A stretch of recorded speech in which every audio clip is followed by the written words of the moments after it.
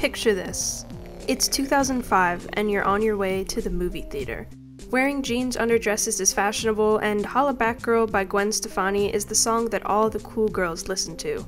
You're only 6 years old and you're not old enough to be allowed to listen to that song, so you're doing what all the cool kids your age do instead. Heading out to see the hot new movie, The Adventures of Sharkboy and Lavagirl on a night out with your family.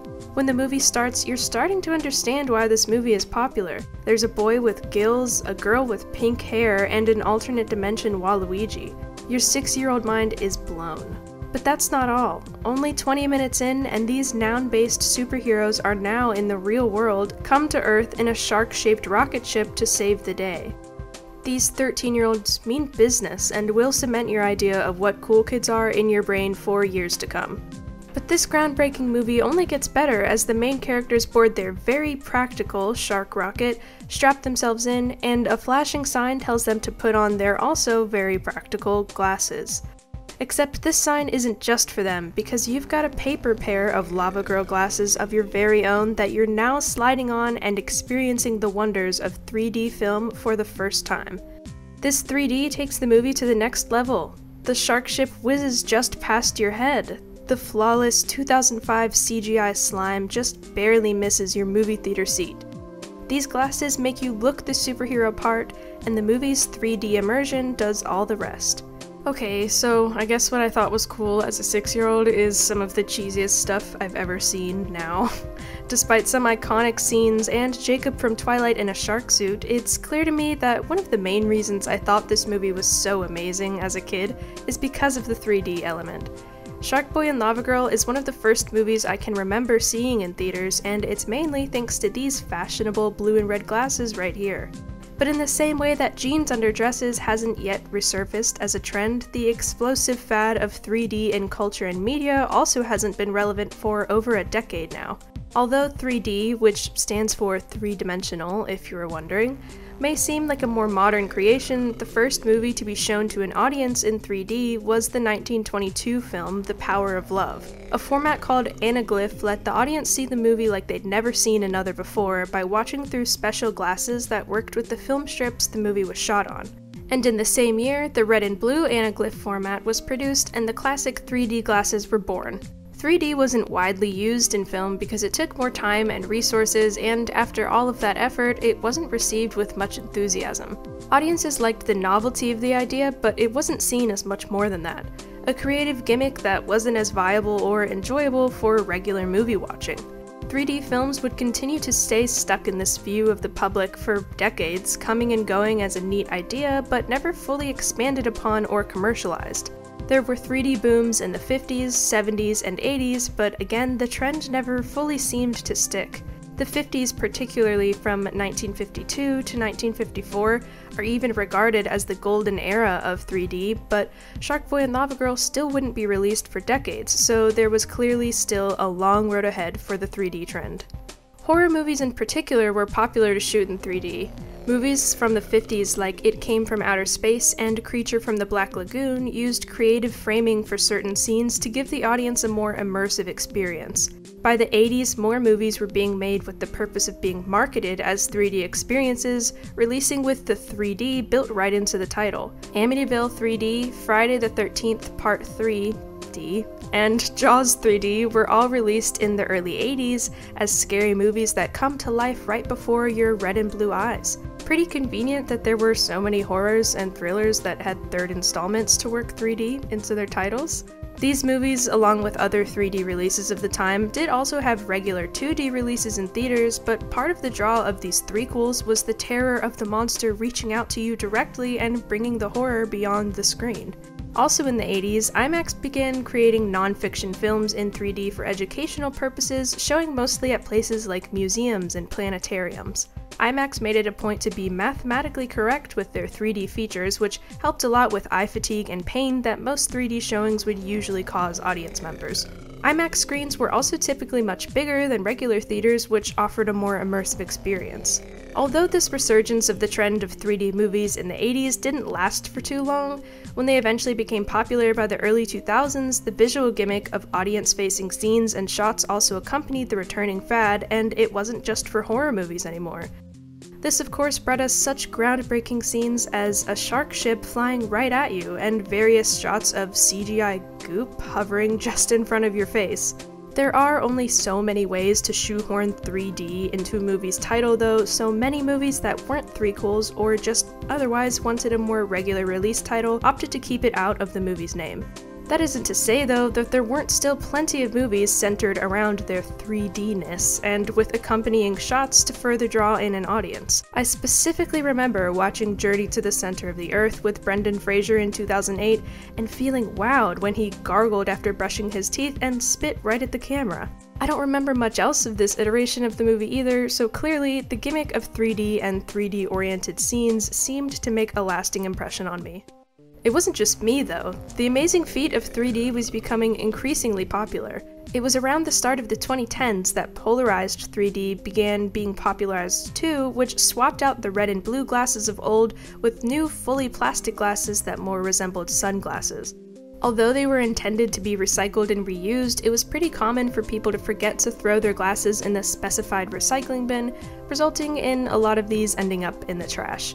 And I can't touch on these glasses without also mentioning the trend of popping out the lenses and turning these into what a lot of tween girls would call nerd glasses. For whatever reason, suspenders, mustaches, and nerdcore were trendy at the time, so a lot of people capitalized on the opportunity to make free nerd glasses of their own. If you saw a movie in 3D around 2010 to 2012, you probably did this yourself, or at least saw everyone else doing it around you. When Avatar, the highest-grossing film for nearly a decade after its release, came out in 2009 and showed in 3D, this gave a huge boost to the popularity of 3D. Not only were more movies being released in 3D, but in 2010 the 3D trend went to the next level with the invention of 3D home TVs. The first TVs with 3D capabilities were meant to be used with 3D glasses, but not long after there were TVs being made that could be used without special glasses, which is a lot more convenient, especially considering some glasses made by TV manufacturers could cost $50 and up per pair. On these technologically advanced TVs, you could watch specially adapted 3D Blu-rays, or for regular watching, there were content-specific channels that only aired media in 3D. Otherwise, there were sometimes 3D specials made of certain events or shows that would be shown on regular TV channels.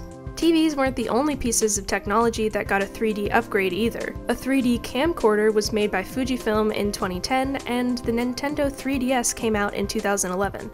Both of these were new ways to experience and interact with 3D content. The video camera didn't gain too much popularity, but as the 3DS was the next installment in the line of Nintendo's handheld consoles, it pretty quickly gained a cult following. That isn't to say that the players liked it for its 3D element though. The 3DS came with a switch on the side of the screen to turn the 3D display on and off, and as far as I've heard, pretty much everyone played with the switch indefinitely turned off. I got a 3DS myself around 2013 and still have it and sometimes play to this day. I can confidently say that I've used the 3D feature for probably less than an hour total since 2013. For the 3D to be viewable without special glasses, the screen has to be held at a certain distance and angle while playing, which isn't really ideal for most players who just want to catch Pokemon from the comfort of their beds. And even when the 3DS did have 3D turned on and was used at the exact right distance, the result was still, unfortunately, underwhelming. It did look as though you could reach your hand into the screen, but for long-term playing, the effect eventually gave most people, myself included, a bit of a headache.